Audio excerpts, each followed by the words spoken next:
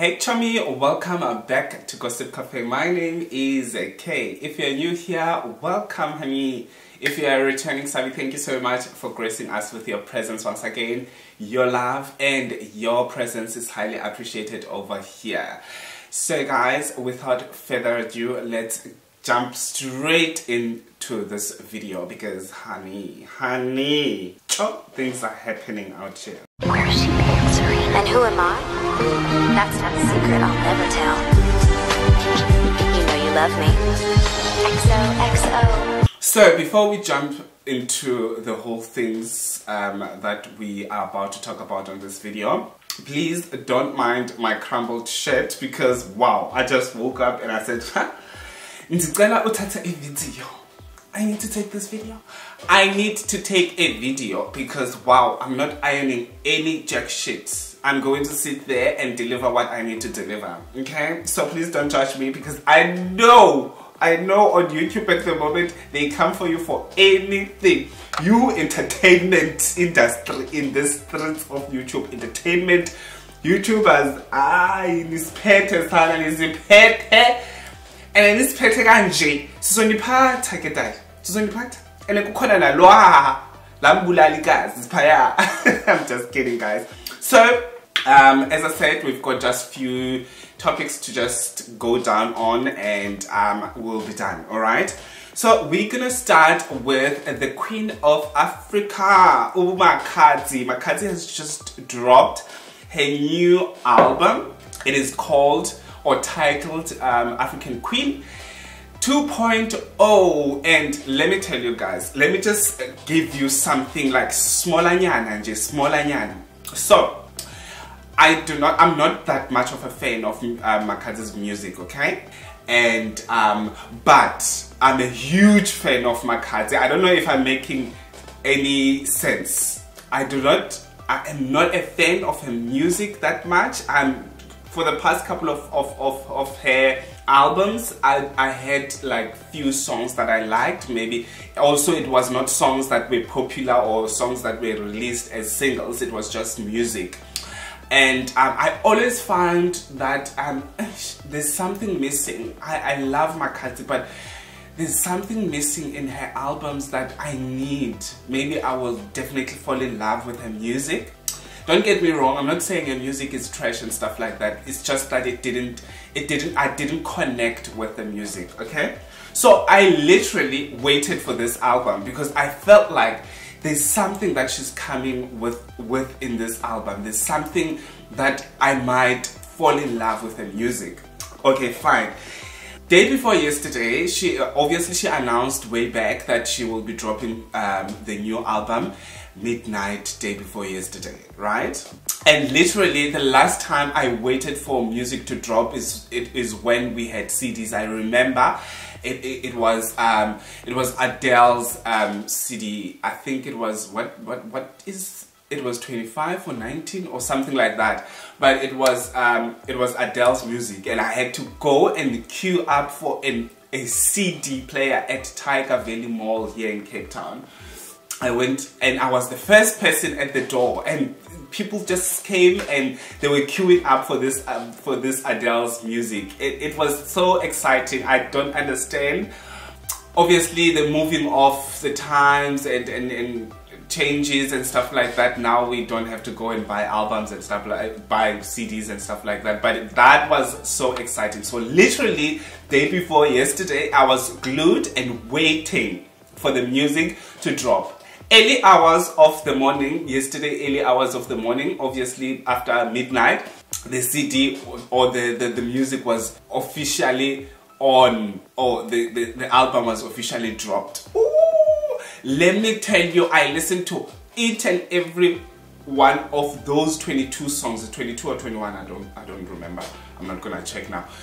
I listened to those songs, all of them, and I said, yes, this is what I'm talking about. This is what I was waiting for this whole damn time. I think this is Makhadzi's most defining moment, most defining album. This is the work of art. It's just the perfection of representation of African Queen. This is perfect. I love each and every song that she had. DT Salad, everything is there. Amapiano, pop, Afro pop, yonke lento, like it's mixed, and it talks to each and every one of us. It's just a work of art. It is a work of art. This is what I was waiting for. This is a legendary album from Makhadzi. This is, you will never get anything better than this from her anymore. The musicians have got that one album that they had, and it defines their work. And this is what I'm talking about, defining Makhadzi's work. This album is defining her work. Ooh, this was too long. It might just be a video by its own, but anyway, let's move on because other topics are not that long. Anyway, let's move on.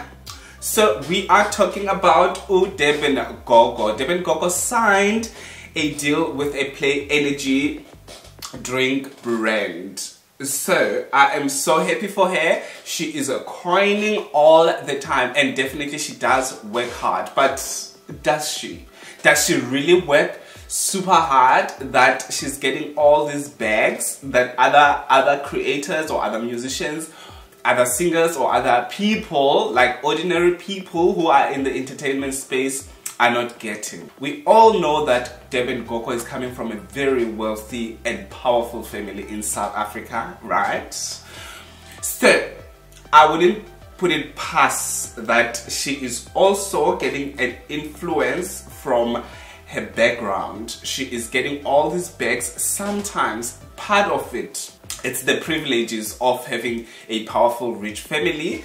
You get bags. You are trusted by a lot of companies to represent their brands. But anyway, congratulations to DBN Gogo. You deserve it.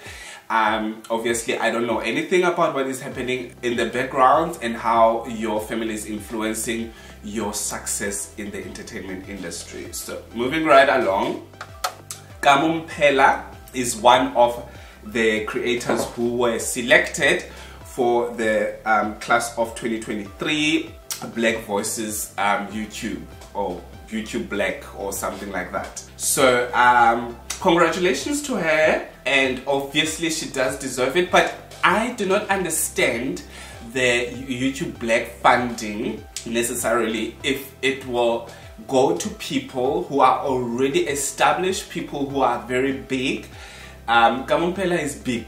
She is big at this point of time. She's almost at a peak of her career, or she is at a peak of her career at a very young age.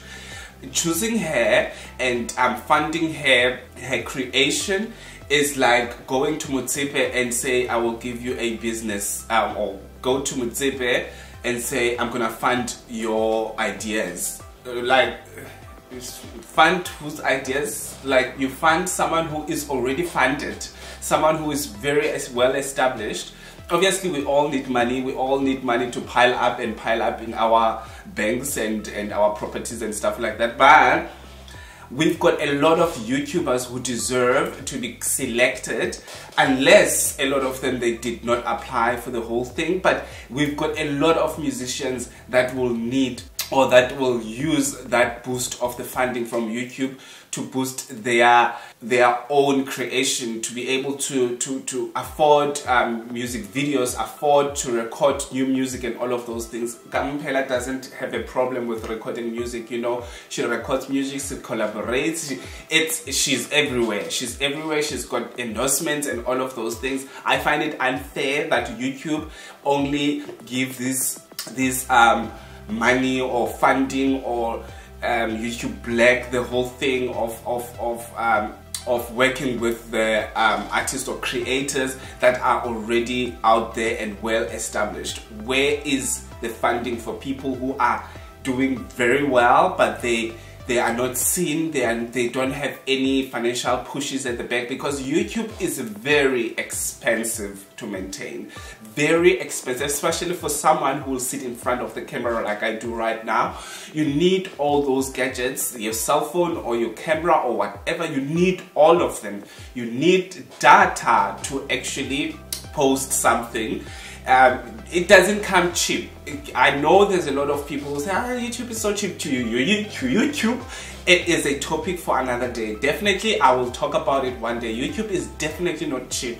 You need to cough out money in order for you to get the money back to you. Right? It's like a business. Anyway, let's move right along. We're not moving anywhere because this is the end of the video. Thank you so much for watching till this far. I hope and pray you'll stay for another dose of content, and please do subscribe if you're not subscribed, and make sure that your notifications are on, okay? And I'll see you on my next video. Thank you so much and have a fantastic one. Bye.